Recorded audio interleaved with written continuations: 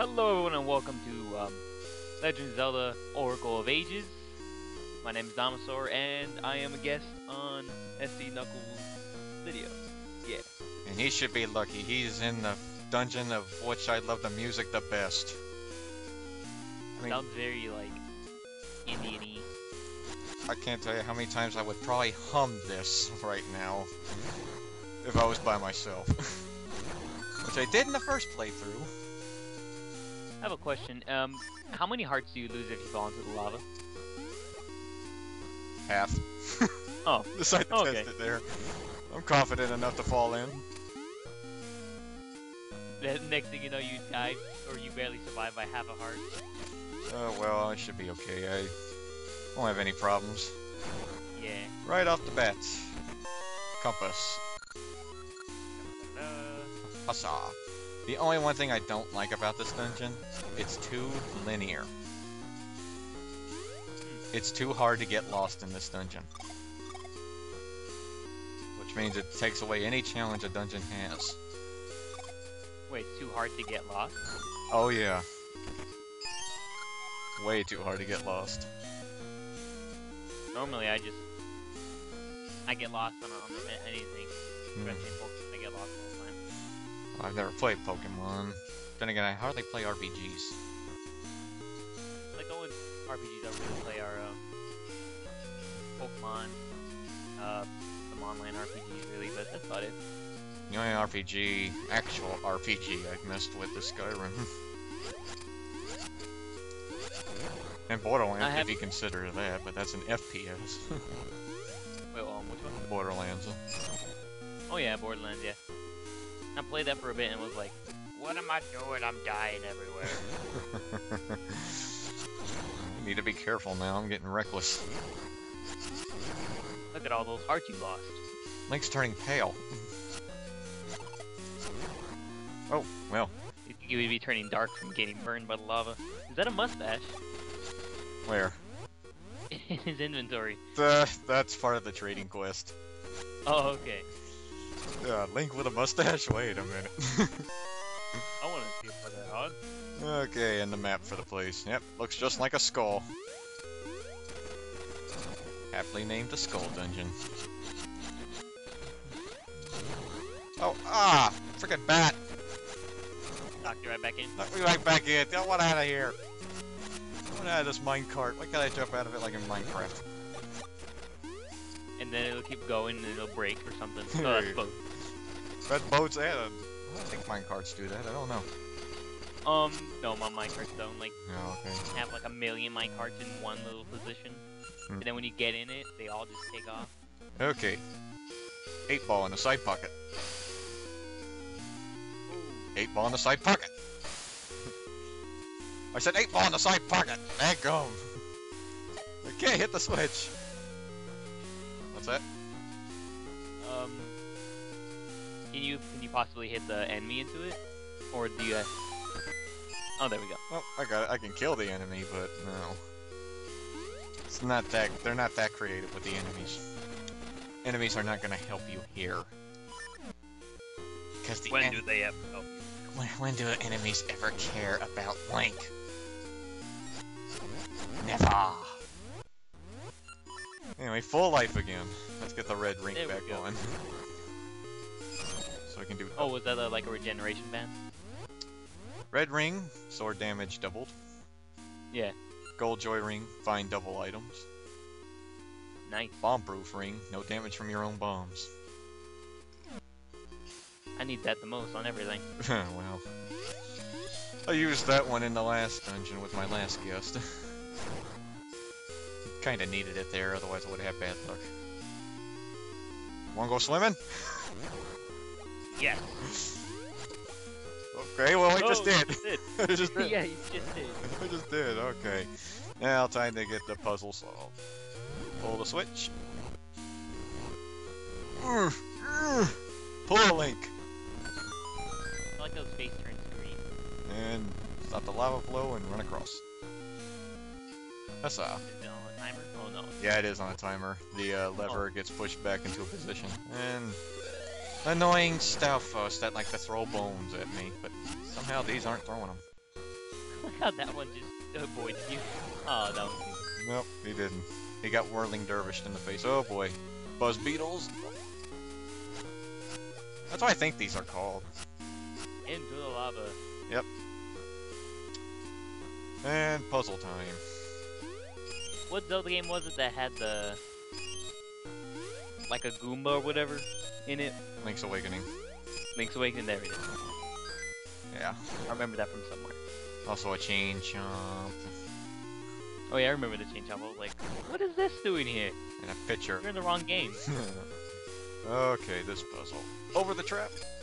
Push this out of the way. Don't want to push it on the cracked block, otherwise it'll fall. Now, get the traps. Oh! Yep. I didn't fall, thank goodness. Freaked me out there, Pit.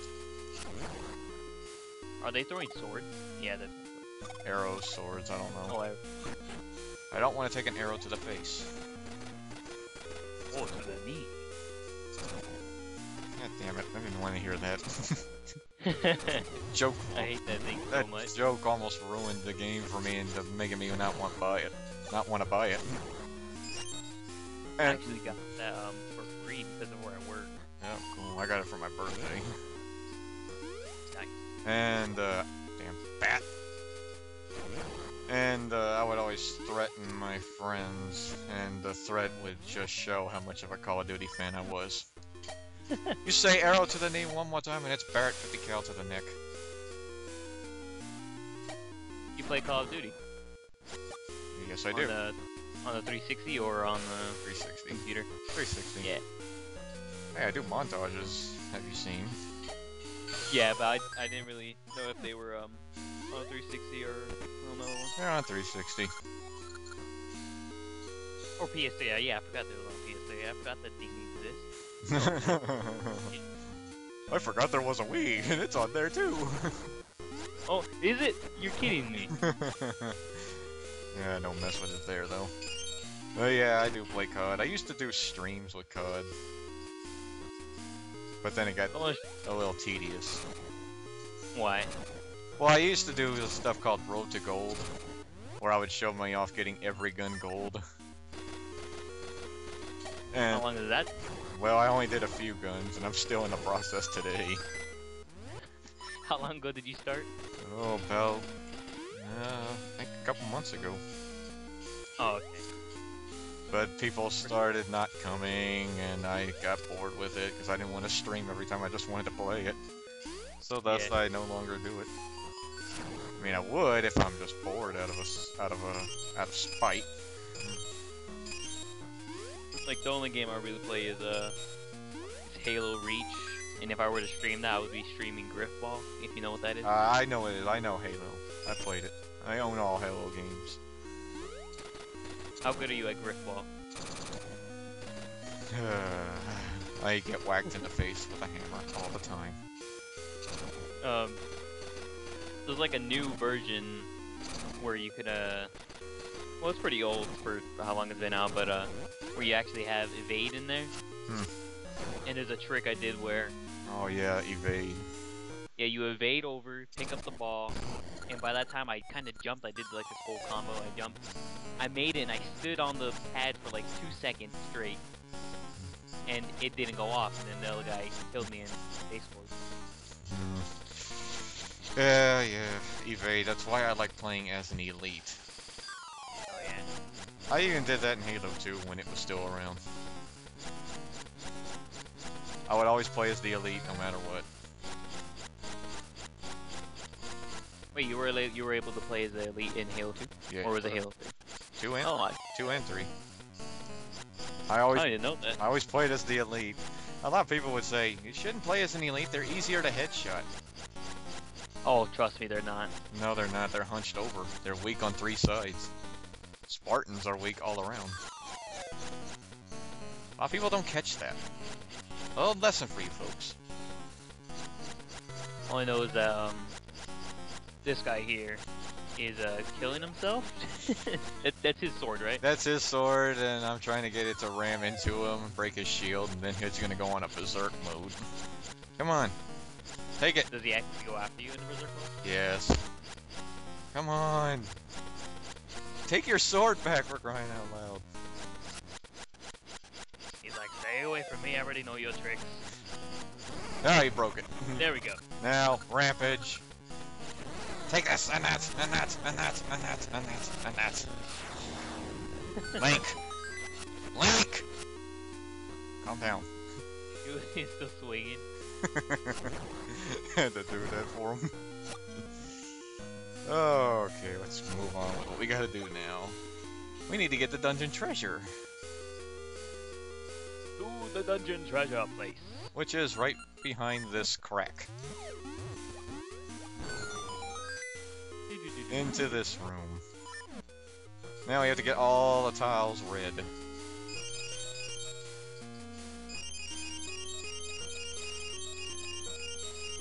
see. Like, this puzzle game would hurt my mind. Well, not really, but I'd be like, darn it. What happens if you step on the wrong tile or whatever? You just have to exit the room and restart it. Oh. And here's the dungeon treasure, the switch hook. Oh my god, you got a switch hook. And no, it is not like the hook shot at all. I was about to ask that. I was like, is that like a hook shot? See that diamond block? Yeah. Switch. Nice. That's how it works. And it's a level 1 switch hook. How do you level that up, or do you have to just find another item? Just have to find its upgrade. Which won't be until later. And you can switch places with big enemies. Yeah, I was about to ask. I was like, can you do that with enemies too? Yeah. Hey, Gibdo, switch spots. For small enemies like this thing, it only damages them. Poke. Pressure switch, had to put that there. Oh, nice. I can't help hum this song. I mean, that's the Sounds thing like with... style game. That's the thing with Capcom. Their music is good. Oh yeah, I remember now. Capcom helped make this. Actually, it's more like Flagship now, learning about it. Which are people of Capcom. I think just Capcom put their name on this. Oh. But still, Capcom is still on the front. That's how I prefer it as. Okay, gotta get that diamond block. Wrong way, Link. That there. Grab the pot. Unfortunately, they break when they're used. And you gotta put that there. But I can't get out! Oh my god! Switch me spot. Switch spot with me. There we go. That seems very tedious. Not so tedious. I mean, now you're getting the whole point of why I say this whole dungeon is too hard to get lost in. Yeah. That's the one thing I do not like about it. I wish they had gotten a little bit better with it. Seismic toss! Yeah! Oh, hello. Okay, I was gonna say, is this another puzzle? Hey, unveil yourself. Oh, they're just right there. Just slimes that disguise themselves. Can't hurt them when they're the same color. Huzzah. All dead. Pea-hat! I don't like you. Can't hurt the pea-hats with a switch hook while they're spinning, but they can knock me into the lava! Oh my god. P-heads are so tiny now in this game. Rather than huge as in the N64 games. Yeah. Oh, another one of these. Like, I was so surprised First, whenever I kill the mold worms. and then leave the room. What happens if you kill an enemy and then leave the room? Do they stay dead? They stay dead. Alright. Okay, so Yeah. now let's reset it. Now let's see if I remember how to solve this one.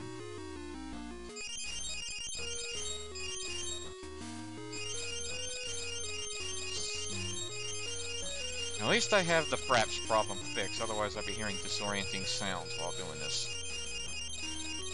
Oh yeah. That would hurt my ears bad. Whenever I'm recording Pokemon, I'm only getting like 20 frames. But it's like 17 minutes for like 4 gigabytes, so that's pretty nice. And... huzzah! We are done! Yes, no more of that beeping. I don't know what's worse, that or Link dying. Oh, yeah. I hated that in Skyward. Ah! There was like no hearts anywhere. Anywhere you wanted to go, there was no hearts. You beaten the game? Yeah, I beat the game. I almost died to the final dude. Even when I had 2 potions on me. Like, I went in there, like, super prepared. I was, like, over prepared. I got, like, every max potion that you could get. I was like, oh my god. Yeah, I've learned a lesson now. When I play that game again, I know a way to do it. Taking a powered up Guardian potion so he can't hurt you. Oh yeah, that's exactly what I did. Well, you learned ahead of me then, because I didn't do that. And I was having such problem getting the Skyward Sword Strike to charge. Be like, I'm pointing up! Charge! There you go. Wait, throughout the game or just in like, that battle? In that. Oh. I was like, like every time I tried doing that, it's like, okay, one more second, and then he just instantly, he's like, oh, nope, no, you don't. Yeah. But the only time I ever got a game over in that game was against the Imprisoned. Oh, yeah. He got to the top. And I was like, this is so stupid, oh my god. And then I realized there's like an easier way to do it. Well, what's that? What's the strategy? Because normally, what I would do, and I'm pretty sure a lot of people would do, is go to the Imprised's feet and just like hit them and just hurt them like that. Yeah. But the easiest way in general to do this is just go up above him, jump off, and hit his little pedestal thingy or whatever that is. You can hit that while he's still walking? Yeah, I learned that the hard way. I was like, how do you do this? Oh my god! And so I went onto the middle thing, and it sent me flying, and I landed on him, and I kept striking. I was like, wait, what? You do this? Wow. I just always just trying to use those air vents and get in front of them and just whack on them. Yeah, or what you could do is you know how to quickly fire your bow and arrow? Where you hold the C button, pull back on the nunchuck. And just keep going like really repeatedly? Yeah, cause I do that, and it'll max up the charge, do his feet, and they're gone in like 1 second. One arrow? One arrow. Dang, new strategy now. Hey you, buzz off! Okay, here comes the boss. Now who do you think this boss is? This is like a fire eye, looks like someone from Kirby. It's actually named Eyesore, but you know what it looks like to me? What? Patra. The 9th dungeon of the first game. Oh! Look like Patra's. And I just wailed on him really quick. Usually I have a hard time with them. If you get him into like that little animation phase, you just swing and then they when you grab him with this and he's flipped over, just wail on him. Anyway, here's the 4th essence. The Burning Flame. It reignites wavering hearts with a hero's burning passion. Dungeon 4 completed, sadly, again. I have to say goodbye to the Skull Dungeon again. Oh well. Oh, what do you want now, Maku Tree? He's like, look at my leaves. Well, it's a girl this time, so read it for me. I'm remembering more and more. The ridge north of Naru's house must be related to the essences. I'm sure they are. Alright folks, that completes the 4th dungeon. Damisaur, thank you so much for being a part of this project. You're welcome. And next time folks, we will continue on with our quest. 2nd playthrough of Oracle of Ages. To be continued.